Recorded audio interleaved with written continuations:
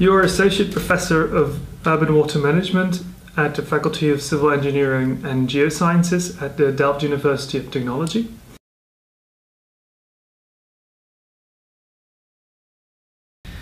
Well, at the University, my primary role is, of course, to do some research in the field of urban water management and sustainable urban water management, focusing in particular on such sustainable urban drainage systems and say what was called nowadays circular economy, closed cities. So how to close cycles in the urban water system.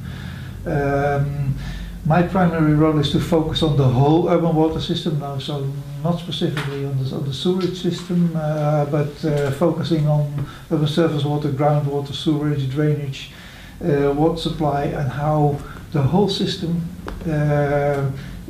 coheres. You're also an expert advisor in urban water management at Dr Ir. We see you are involved in many projects. Our focus lies in Europe.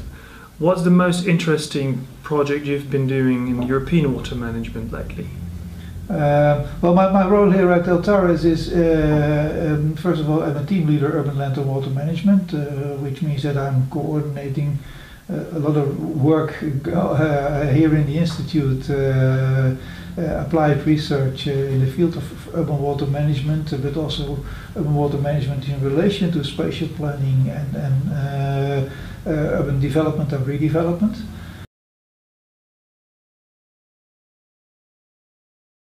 Are you also closely then involved with urban architects and spatial planners? We are closely cooperating with urban planners in particular and urban landscape architects doing green infrastructure planning, making the detailed design.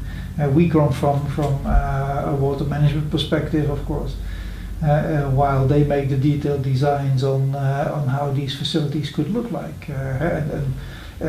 We promote multifunctional use of these facilities, for example.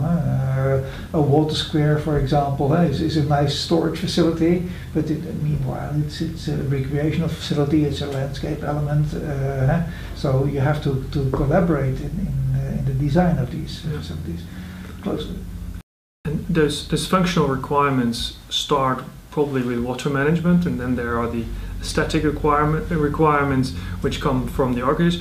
How do these two come together? It's really a cooperative process to come to a decent design, to take care that all the hydrological requirements are met in water quantity and in water quality and in ecology. Meanwhile, designing something beautiful, something attractive, something well, that could be used in other ways in the urban environment, whether it's a green roof or an urban wetland or a water square or whatever.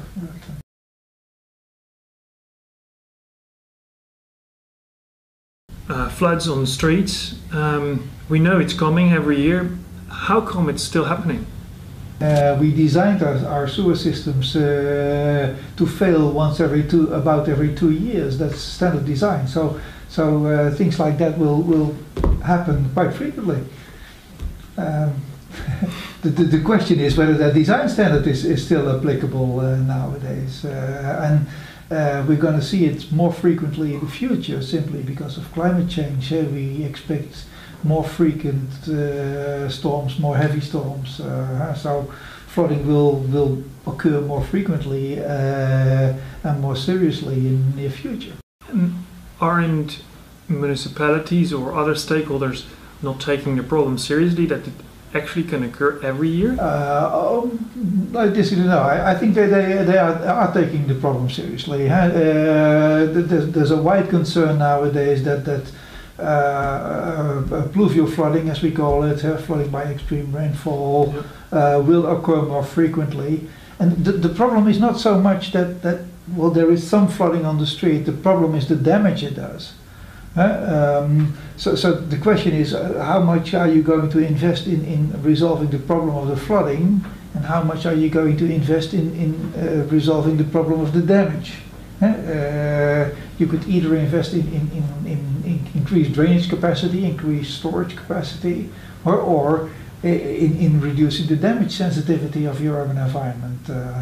Two ways to go that are well, both widely applicable.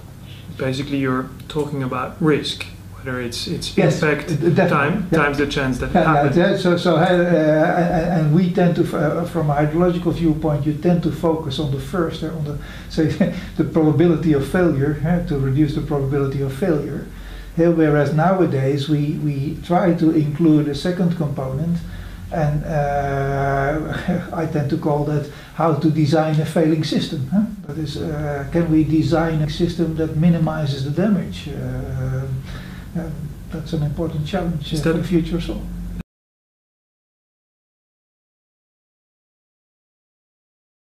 What are the three, well, let's say, quick wins municipality could do practically to resolve pluvial flooding? I think the quick wins are in storage, not in discharge capacity. Yeah? Increasing a discharge capacity from a flat land like we have is always difficult. It's very hard to make water flow if there's no gradient. Another quick win could be in simply investigating your damage sensitivity. See where vulnerable and vital objects are, vital infrastructure, and protect that infrastructure in a better way. Simply to avoid that essential components of the urban system fail even though the street is flooded. You mentioned storage is a first quick win, especially in a flat country like the Netherlands. Would that also be the case for European countries where well, there is a lot more level difference? Definitely so. Although, first of all, many of our cities are located in lowlands and in flat areas. We shouldn't forget that. But even if you are in sloping terrains, storage is extremely important. The moment you can retain or detain water higher on the hill, avoiding it to rush down and to cause flash floods further downstream is extremely important.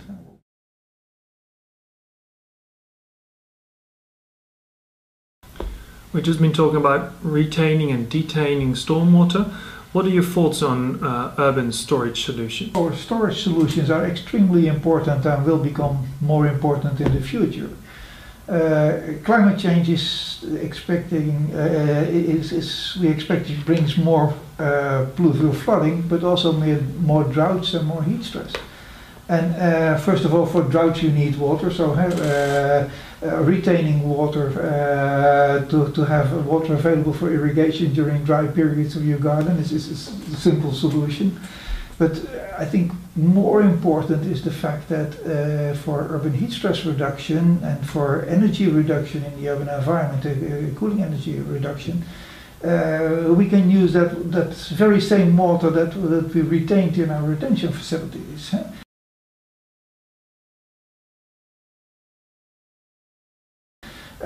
We have to realize that the urban heat island is largely caused by the fact that urban areas cannot sweat. The fact that they are so dry, there's not sufficient evaporation, causes the temperatures to run up, like your body temperature. If you're unable to sweat, your body temperature will run up. Same holds for urban areas. And so if we can make more water available for evaporation during these hot periods, that would reduce the ambient air temperatures, would also reduce the need for cooling and the energy demand for cooling.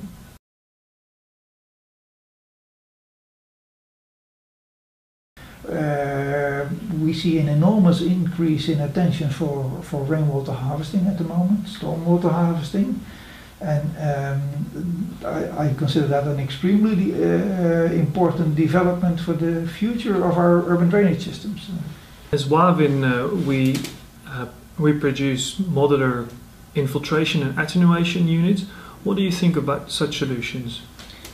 part of the solution set that we need for sustainable urban drainage system. So that's how this whole thing started. Not only for groundwater control and for drainage, but also for active storage, for detention of stormwater runoff, for water quality improvement. It's a new development in creating boxes for stormwater infiltration and subsurface solutions. In that sense, it's not new. It's new in the way it is performed and the maintenance opportunities that it has. For the installation of a modular unit like the Wavin Cubic Plus, what are the important aspects we have to look at when we install those? Of course, that starts with the urban groundwater. I think the whole interaction of these facilities with the urban groundwater is extremely important, and one of the important aspects of implementation nowadays is the fact that well, drainage engineers tend to pay a lot of attention to surface water and to rainfall runoff processes, not so much to urban groundwater. Whereas these facilities interact with urban groundwater, so interaction is extremely important. It's part of its function.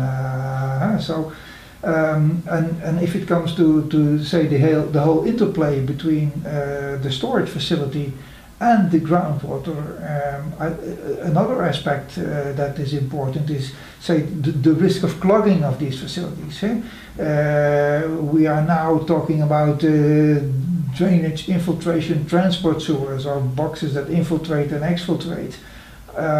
Well, that means that it's not only the box or the pipe that is important. It's also the wrapping material, the material that surrounds your facility, that is extremely important. As this material should retain its permeability over a long run, for example.